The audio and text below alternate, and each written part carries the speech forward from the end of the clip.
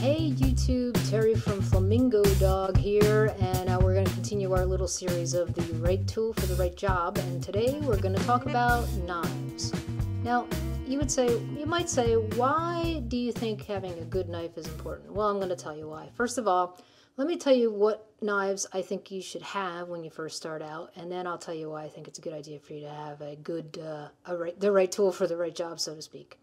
All right. First, the first tool that you should have, the first knife that I recommend to anyone is a good paring knife. Paring knife I use for everything. You can, cut the stalk of celery off of the, bunch. You can use it to cut up, lettuce and carrots and potatoes and onions and all that kind of stuff. So it's small, it's really easy to handle, and if you can have any good knife, this is the first one to get. The second one I would recommend is a chef's knife. Now this is a 6-inch chef's knife. I actually wanted to get an 8-inch chef's knife because that seems to be the gold standard, or the stainless steel standard, so to speak. But I could not afford an 8-inch chef's knife, so I got a good 6-inch chef's knife. It was a little bit cheaper. I'm actually glad that I did. I have smaller hands, and I actually can handle this a lot better than an 8-inch. And maybe it's just because I started using it, and that's kind of what I evolved with. But I actually like a 6-inch chef's knife better than an 8-inch chef's knife. I have one. I have an 8-inch now. I have since bought one. But the 6-inch I like better. All right.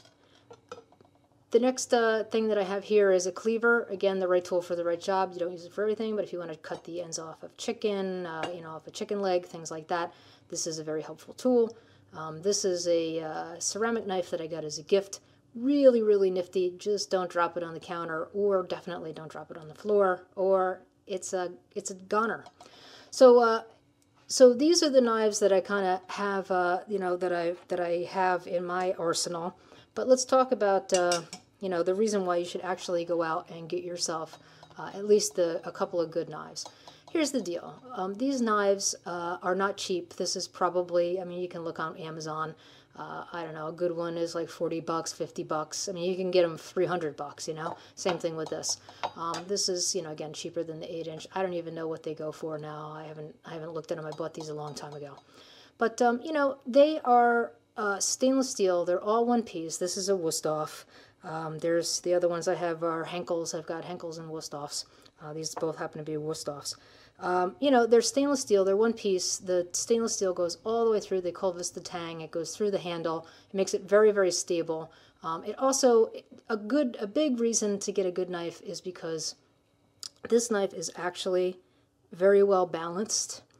And it's balanced. You see where my finger is here? That's exactly where your finger goes when you're going to chop.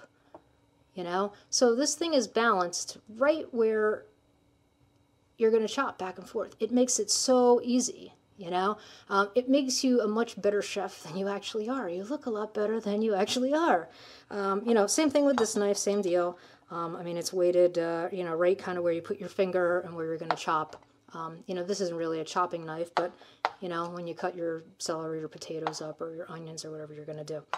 So, do yourself a favor, go out, treat yourself on at least these two knives. These are the most important knives any beginning cook, chef, home cook should have. Keep it sharp. You can get sharpeners out there. I can do another video on sharpening knives. I'm not really that good at sharpening knives, so I probably won't do a video, but there's a million videos out there on sharpening knives.